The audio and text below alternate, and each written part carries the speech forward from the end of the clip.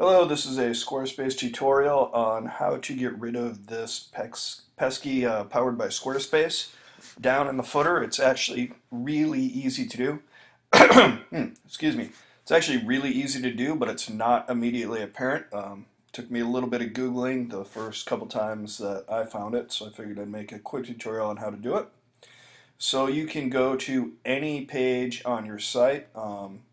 Doesn't matter if it's a main index page like this, or if it's a sub page or anything. The footer is taken care of by all of them, and simply where instead of going to where you'd edit your page or you'd edit your background image, go to footer content and hit edit, and then just click on the text, delete it, save, and you're done.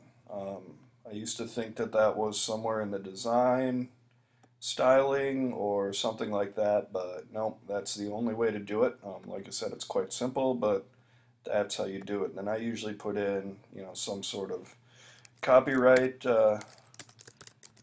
information or something like that. Another quick note, keystroke to get that C on a Mac keyboard is Option G. Just a small thing to be aware of.